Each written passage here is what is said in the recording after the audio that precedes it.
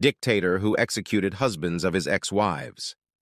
Francisco Macías Nguema was the first president of Equatorial Guinea after it gained independence from Spain in 1968. He came to power with little education and developed an inferiority complex that turned into a hatred of intellectuals. He became a paranoid dictator, purging and killing politicians, intellectuals, educated people, and anyone he saw as a threat. It's estimated he was responsible for the deaths of 50,000 to 80,000 people, wiping out around 2/3 of the population. He banned Western medicine, closed hospitals and schools, destroyed the economy, and isolated the country. By the late 1970s, even his closest allies realized he was mentally unstable. He was overthrown in a coup in 1979. He was put on trial and found guilty of genocide and embezzlement. Foreign soldiers had to carry out his firing squad execution due to fears of his supernatural powers.